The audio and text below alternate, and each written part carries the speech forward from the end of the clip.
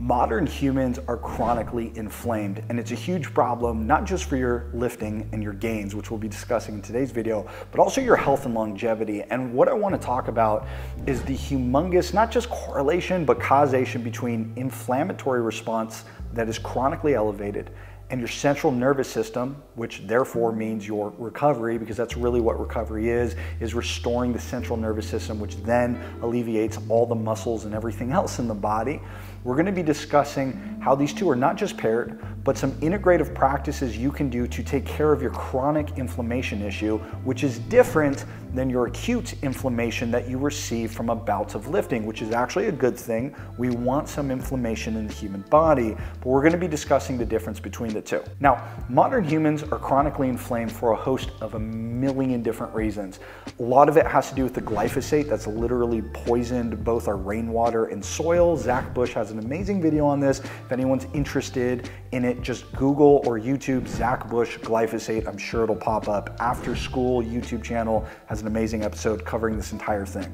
Besides that, we're dealing with chronically elevated stress levels, some of the poorest sleep records in the history of mankind, and we're basically just never living in sync with nature, which sounds hippy-dippy, but when we cover the section on grounding later, you're gonna see how important it is to actually be connected to the nature and how this affects chronic inflammation. Now, before we dive into the weeds, what you need to understand are two things. One, acute inflammation is a good thing. We want inflammation response whenever we do a hard bout of lifting or we get sick. It is an autoimmune response. It's something that we want the immune system to produce in order to heal us from any little sickness or ailments the body's going under, basically stress. But when you live in chronic stress from pollution and the glyphosate and stress levels and being exposed to TV lights at nighttime until 10 p.m. and all that stuff, and your circadian rhythms off, you're going to get chronic inflammation. And this is why so many people wake up achy. That is not a normal thing of aging. This is why we're aging faster than ever. And this is also why we're dealing with so much disease and therefore recovery issues. Now, the second thing you have to also understand is, what does inflammation have to do with recovery?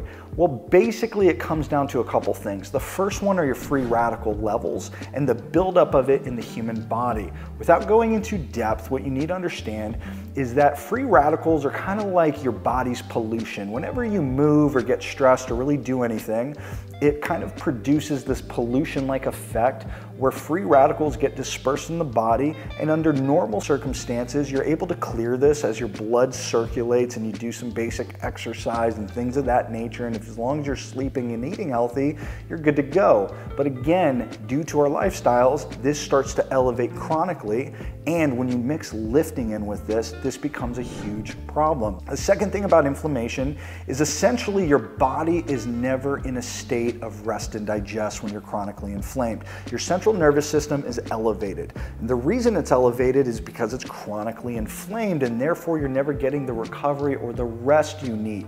This is why so many people in modern America, or really just anywhere in the world, are sleeping 8-9 hours sometimes and still not feeling recovered. It's because of this chronic inflammation response.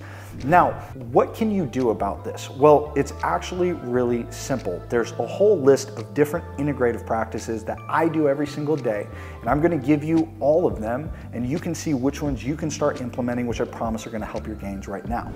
Integrative practice number one that you can do instantly to improve some recovery is going to be what's called grounding. Now, I know there's going to be a lot of armchair PubMed warriors coming at me saying grounding's not real, and I have no clue why this is, because if you actually look on scientific journals online, you're gonna find a humongous amount of mounting evidence, not just proving it's real, but the effects are so jaw-dropping. I have no clue what people are talking about when they say this is pseudoscience. I think they just heard it and started calling it pseudoscience without literally just doing a Google search. I mean, there's so much evidence for grounding that a 13-year-old could find this for a school project. This isn't something where you have to read an ample amount of body of literature and deduce if this study was accurately set up and this one. No. So let me read this first study for you. The effects of grounding, earthing, on inflammation, the immune response, wound healing, and prevention and treatment of chronic inflammatory and autoimmune diseases. Basically, it was a study set up, and what I want to focus on are the results of this study. If you want to read the whole paper, I'll try to remember to link it in the description box.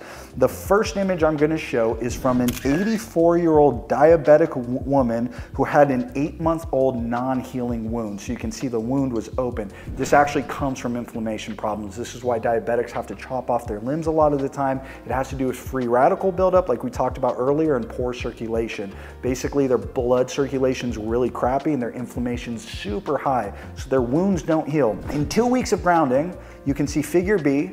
Look how healed that is.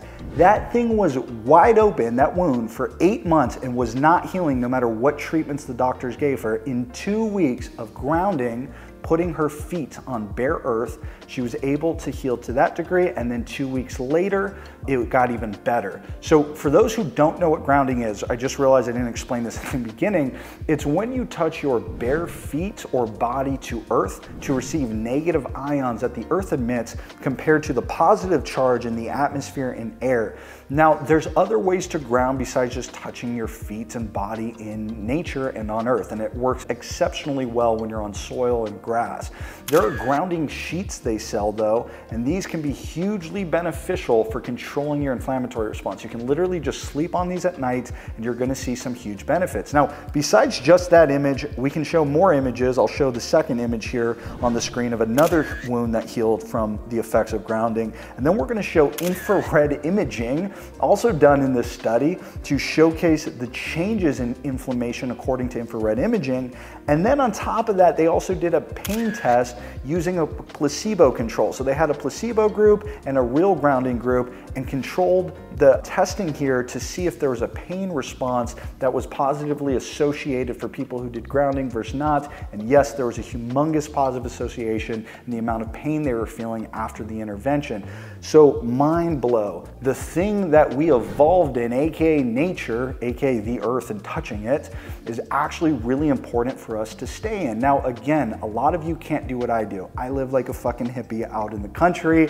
I'm always meditating in my yard. That's why I do it on the grass so often. Now you don't have to do that. Just buy some grounding sheets. It's gonna make a huge difference. Second, integrative practice, which is really more a general overview, is gonna be gut health and cleanliness. What you need to understand is that everything you put into your gut that your gut sees as a possible pathogen or something bad, it's going to excrete. This is what famously got coined as leaky gut syndrome. From all the different chemicals we put in our soil whenever we consume food, there seems to be this issue, especially with glyphosate, but that's a video for another time, where a lot of the food we consume is actually leaking from our guts into the bloodstream, causing an inflammation response because your immune system now has to clear out whatever pathogen has been leaked out of your gut. This is actually something incredibly intelligent that your body does. So if you consume something bad, it doesn't want to digest it, it wants to excrete it and get rid of it. But the problem is most of the foods we're eating nowadays are actually causing this issue. This is why so many people are dealing with constipation, diarrhea, loose stool, hard stool, discolored stool.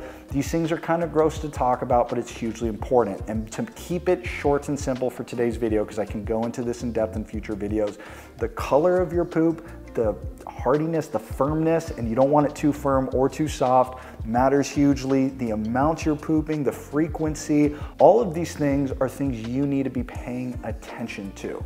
Now, when it comes to gut health, that is so in depth, I can't cover it in this video, but it's really simple. Basically, if anything upsets your stomach when you eat it, don't eat it.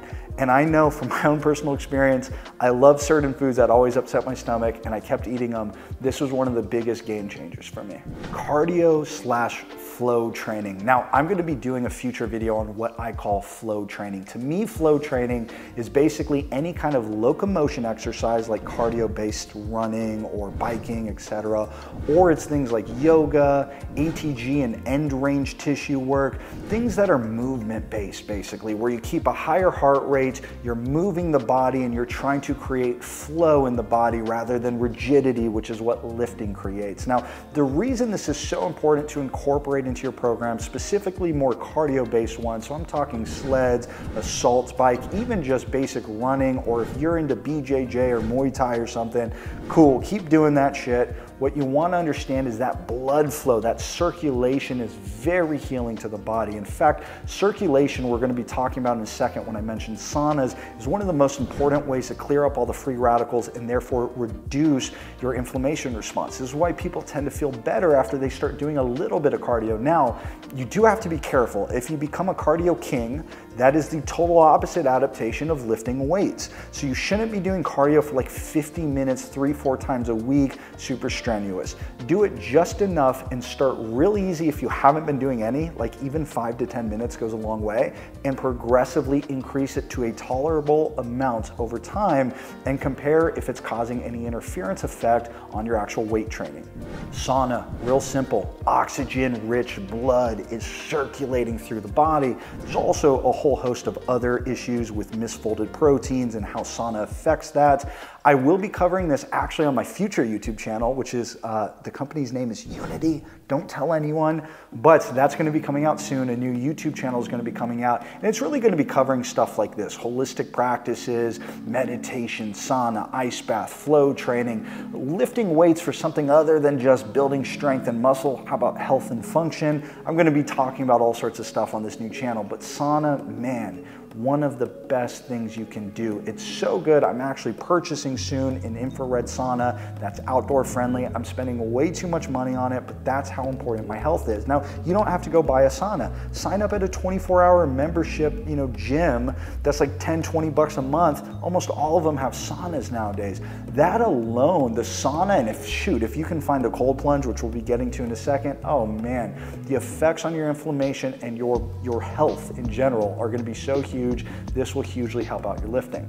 So we talked about sauna, aka fire. We need to talk about ice, aka cold plunging or ice baths. So you guys know I love my cold plunge. I bought a $9,000 cold plunge sitting on my patio. Now, I promise you I'm not that rich. I was so stressed when I spent that much money on this. Like, it was giving me anxiety how much money I spent on this. But I realized this was literally an investment in my health. I, full disclosure, do not have health insurance because it is way too expensive. America is just rough like that. If you're an entrepreneur, you either pay thousands of dollars every month or you have no health insurance. And so I look at things like this as an investment in me. Now, what does cold plunging do? Well, first off, very obviously, it makes your body cold. And so inflammation levels actually just dramatically go down from it. Now, here's where everyone freaks out. They say, oh, but my gains are gonna go away. We want good inflammation after we train. Yes, I realize that you can do this the incorrect way. Now, the scientific literature is incredibly clear. There is no negative effects on both strength or muscle gain if you create a 4-hour window away from your workout schedule. So if you train at 12, you should not ice bath in the next 4 hours after you're done training. And as long as you abide by that rule, you're gonna be good. Now, here's the kicker. For the last year, I've been doing ice baths, and I would say about 50% of the time, I ice bath after I train. You might ask, why would I do that when the literature talks about possibly losing gains? My theory is that I don't think advanced lifters will lose any gains from this. I actually think it'll help your lifting when you're advanced.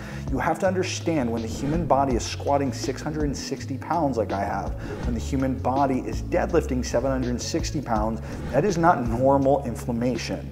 I deadlift more weights than the vast majority of the human population ever in its existence will ever do. So when you get more advanced, the rules start to change a little bit. And I found, for me personally, when I do this after workouts, my strength increases. I actually hit that 660 squat when I was doing ice baths. In fact, I think I did an ice bath after I hit that 660 squat.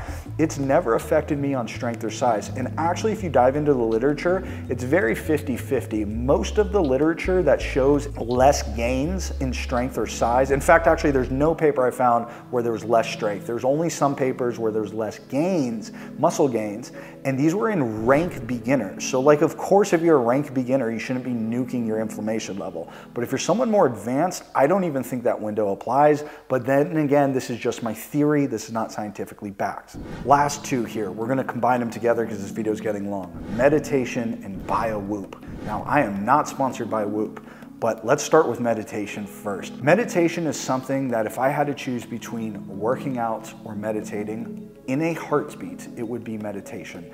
Meditation has made my life better in every possible imagined way you could ever perceive. Like, it's so stark what meditation does. And it's not just me. I have clients who meditate on a regular basis. I work with a lot of clients in a more holistic practice. That's actually what my new company Unity is going to be about. And I even have some of my Prime Strength members who work with me for powerlifting, where I have them practicing meditation, and all of them will report the huge benefits on not just your mind growth, and it literally grows your mind. Meditation hypertrophies all the parts of your brain that you want to increase and actually atrophies all the stress response of your brain. For instance, the amygdala decreases in size in people who meditate in 8-week studies. Like literally in just 8 weeks, you will see a huge reduction in the amygdala, which is your stress response of the brain. It cross-coordinates with the hippocampus, and these two things regulate things like your emotionality, your stress levels, et cetera, et cetera. Besides all those benefits, the number one thing meditation has done for me is I have noticed a huge effect in my body health. And I honestly can't really explain this. We've seen a decrease in the empirical evidence when you meditate with pain.